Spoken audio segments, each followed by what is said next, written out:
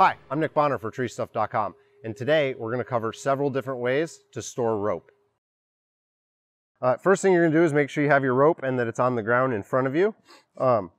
When you go to set your coil, you're going to set the length of the coil a little bit longer than this tail. So you want it to be a comfortable amount. So this looks good to me. I'm going to reach out and grab slack with my other hand and then bring it over and set it into my hand.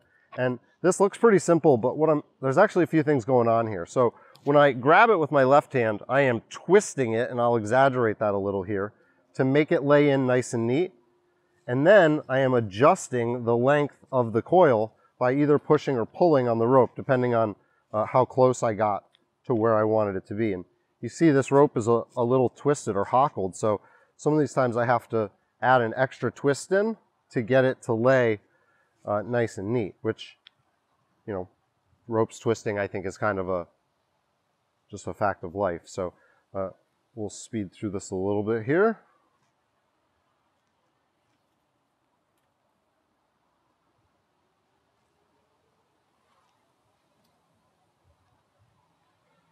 If the rope starts to get heavy, you can set it on your forearm and reduce the amount of leverage that it's exerting on your arm, so it's easier to hold. But you do want to make sure that you grab the last coil you did so that when you pull, you don't missize it accidentally. Once you've got a little bit more than a body length of rope left, what you're going to do is take it and you're going to swing the rope around this hand, grab it, and then pull it tight, and do that again, and make sure that this time you come above the last wrap that you did. You can do that a couple of times to get it locked nice and tight. Swing the rope between your leg and remove your hand that was holding those coils. And here, you can just kind of hand dress in a few wraps, keeping an eye on how much slack you have remaining, because you're going to use this to lock it off. And the way you'll do that is reach your hand back through, grab it and pull a bite through, flip that bite over the whole coil, and then pull it tight. And here you can just go ahead and hang the rope like this, or if you want, you can send a bite back through, come over the top, send a bite through there, pull that tight, and then just close it with a little half hitch there. And that's going to give you a handle to hang the rope on. If you want to go ahead and put your rope in a bag, one of the first ways to do it is to start with your rope a little bit away from you. So you don't want it necessarily directly in front of you. Go ahead, drop the tail in, and then just pull the rope into the bag. You know, this can be difficult depending on the size of the rope or the size of the bag. If the bag doesn't stand upright, sometimes, you know, you'll see people doing this. Another way to do it is to simply turn, pull it over your shoulder. So you'll want to put it, you don't want it on this inside shoulder to kind of where the rope was coming from. And this is a good way to do it right here. Nice and fast. And you get it into the bag. If you don't like doing that, another way that you can do it is to take the rope over a limb or over a ladder on your truck, or you can hang it from a carabiner or something like that, and quickly just dispense it right into the bag. When a rope is in a bag, not only is it easier, I think, to put this rope into the bag this way than it is to coil it, but it's always going to come right out of the bag really easily. So because it's not going to tie itself in a knot, you can store the end of the rope simply like this. And then, you know, really no matter how you treat this, right, it's going to come out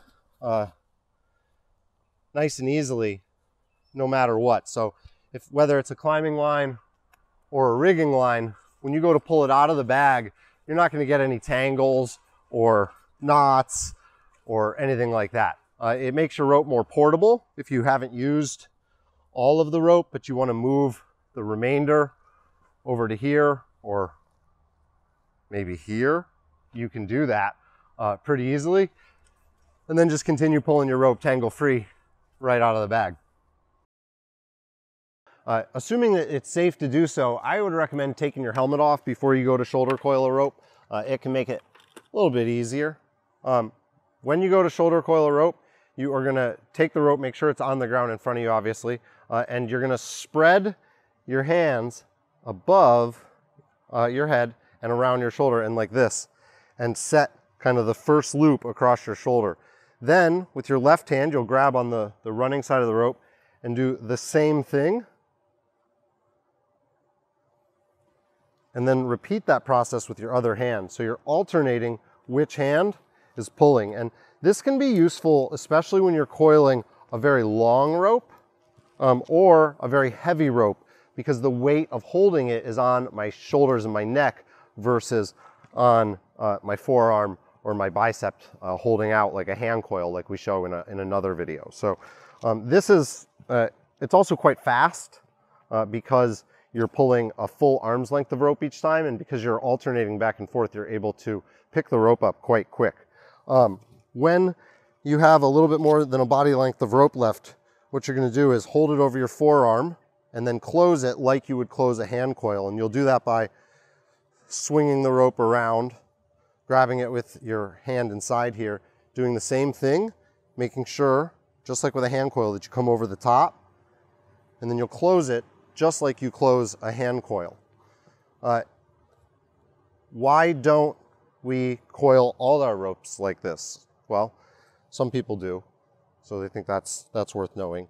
One of the reasons that I don't coil every rope with a shoulder coil, even though it's really fast and easier on my arms, is because it's a little messier. The coil, after you've closed it, like this,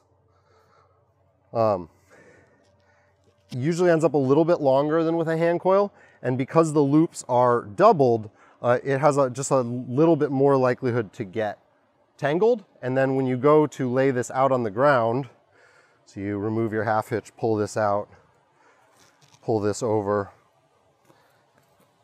you bail all these off.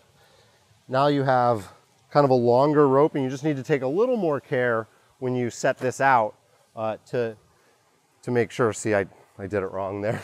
And you just have to take a little more care to make sure that it doesn't get tangled. But that is how to shoulder coil a rope from TreeStuff.com. Thanks for watching.